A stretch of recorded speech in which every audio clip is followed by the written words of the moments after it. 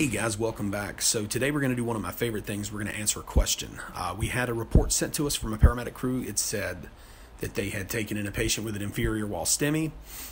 They did all the good stuff, fluid loaded, checked V4R, there was no elevation, took the patient to the cath lab, met door to balloon times, patient was reperfused and discharged.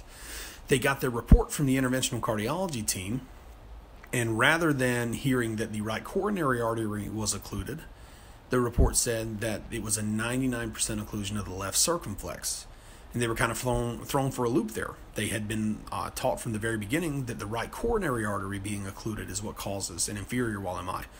So they verified the report to make sure that it was accurate, no patient information mixed up, and of course it was.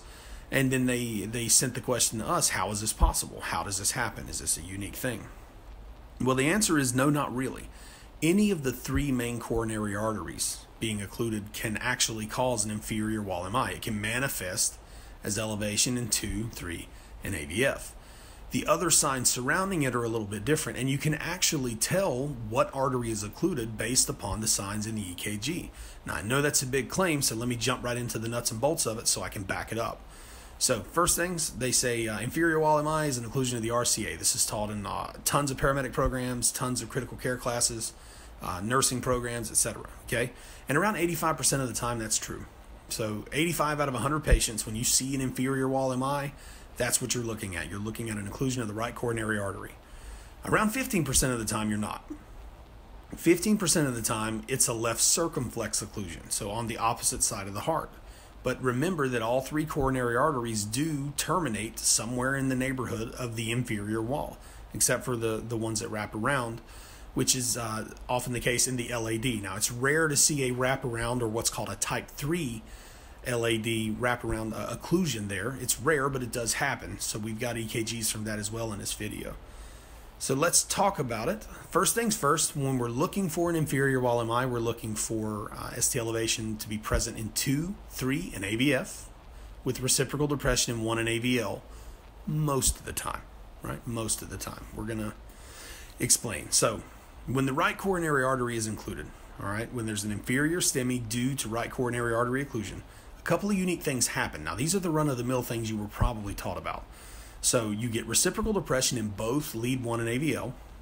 The ST elevation is often greater in lead 3 than in lead 2. And the ST elevation is also sometimes present in V4R, right, an infarcted right ventricle, as the right coronary artery does perfuse part of the right ventricle. We also see bradyarrhythmias with these, right? Because the right coronary artery perfuses the entirety of the conduction system. So it's very common to see sinus bradycardia or our heart blocks, first, second, type 1, second, type 2, and third degree, okay?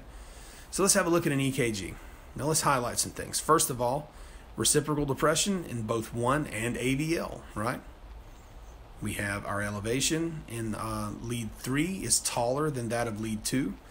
In lead V5, we don't see any elevation whatsoever. Lead V6, same thing. That's going to become important here in just a minute.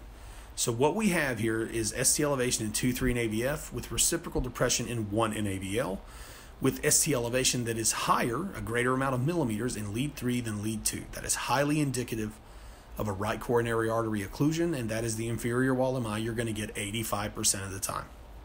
So let's move forward. Also, this is a bradycardic rhythm if you didn't notice that. So all signs point to yes, that this is a right coronary artery occlusion.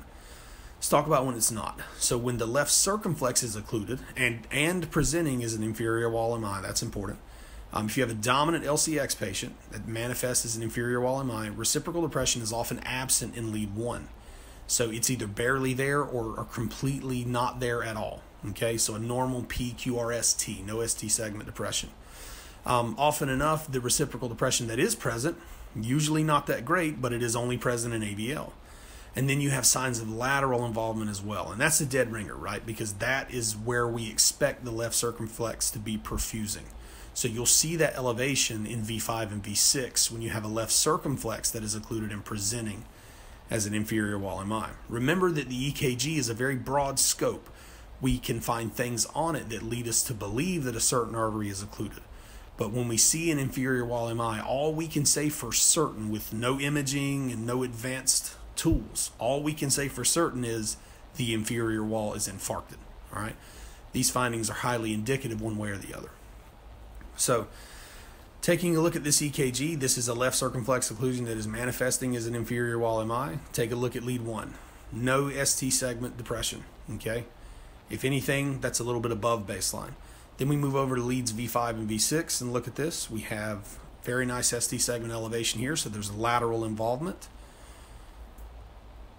And moving forward, you can see you have elevation in 3 and AVF, and none of those higher in lead 3 than lead 2 type rules we see with the right coronary artery, right? So just to recap, left circumflex occlusion, absent ST segment depression in lead 1. We have lateral involvement in V5 and V6, okay? All right, moving forward, an inferior wall MI that presents as a left anterior descending occlusion, okay, or maybe an LAD occlusion that presents as an inferior MI is a better way to say that. It's a little different than most of the things you're going to see. One of the things that should jump out at you very quickly, okay, is that you don't have any real ST segment depression to speak of in lead 1, and AVL is not that great either. So it's not huge in AVL. It's not that beautiful reciprocal depression that you're used to seeing, all right? So you do, however, have both inferior and anterior elevation. Now, I know lead 2 doesn't really meet that criteria, but let's look at lead 3 and AVF. So 3 and AVF, there's your 2 contiguous leads that meet STEMI criteria. You have anterior elevation in V3 and V4, and you have Q waves in leads V1, V2, and V3 as well. Now, I don't know the exact mechanism behind why they happen that way, but their presence in the LAD occlusion that manifests as an inferior MI is well documented. Okay, so if there's anything to take away from this, or like a quick rule you would remember, it would be to look for both inferior and anterior occlusion and start suspecting LAD when you see that, as well as the almost non-existent reciprocal changes in some patients, right? Not all, but some patients. The big one is the inferior and anterior, the concomitant presentation of elevation there. All right, so at a glance, when you see an inferior wall MI, you kind of want to figure out what it is. If you're like where we work, okay, it's an hour to a PCI facility on a good day. So a sunny day with no traffic, it takes us an hour to get to a place where an emergency cath can be done. So we do want to know what to expect in that 60-minute interval, okay? So at a glance, when you're looking at this, when you see the inferior wall MI, a couple things to look for first. Look at lead 1 for the absence of reciprocal depression, all right? Look at leads 2 and 3 and see if the ST elevation is equal. Look at leads V4 and V5 for ST elevation. And if you have all of those things, that is highly suggestive of a left circumflex occlusion. That is the second most common inferior wall MI you're going to see, okay? Just to add on to it, it's never wrong to check V4R. As a matter of fact, if I have an inferior wall MI, knowing what I know about this and still highly suspecting there's a left circumflex occlusion, I still check V4R. I do it anyway because it's not wrong to make sure you don't have a preload dependent patient before you give them 400 micrograms of nitro. That is always a good idea. It doesn't take long. So better safe than sorry, okay? The reason we're looking for the LCX occlusion is because it's much less frequent. If we rule out the findings to the left, we know we have a run-of-the-mill, quote, inferior MI, okay? That run-of-the-mill inferior wall MI is not meant to say that it's less deadly or more preferable.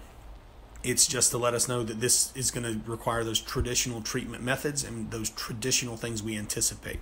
So we anticipate this patient will become bradycardic. We anticipate this patient is going to be preload dependent because of the infarcted right ventricle.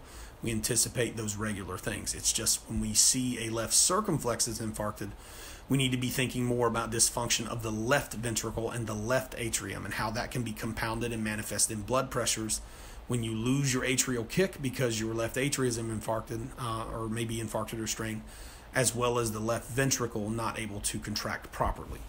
So it just kind of boils down to pathophys at that point. So remember, the left circumflex does supply the left ventricle and the left atrium, as well as the papillary muscles in the mitral valve. So you can see mitral valve dysfunction with this, okay?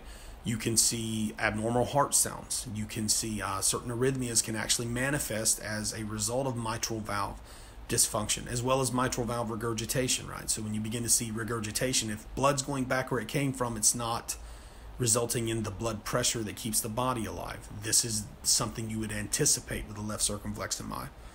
So just kind of a recap, the improper atrial function will cause poor ventricular filling in a left ventricle that is already infarcted and contracting poorly. So it exponentially makes things bad. when it's a very large MI.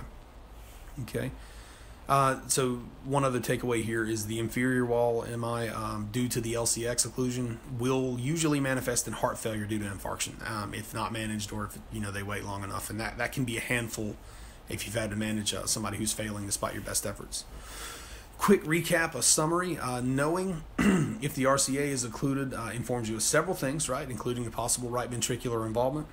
Knowing if the LCX is occluded offers you knowledge of the possible infarction of the left ventricle. That carries its own problems. And then the LAD occlusion resulting in inferior MI is rare, but it does happen. Okay, so rare, but it does happen, and I don't have a specific subset of symptoms to give you for the inferior wall MI due to the LAD. Those presentations of patients are anybody's guess. There's not a list of very specific things I could give you where I could say, 90% of the time it's going to happen this way. Nothing I would feel comfortable putting out there for everyone. With that said, that's about it. That is how and why, that's how any coronary artery can manifest as an inferior wall MI, and these are the reasons why you should know it. Thanks for watching, guys, and if you want to know something else, you can post it in the comments, or you're more than welcome to just email us if you don't want to put yourself out there in front of everybody, and that's at shadetreecardiology@gmail.com. Thanks again, guys.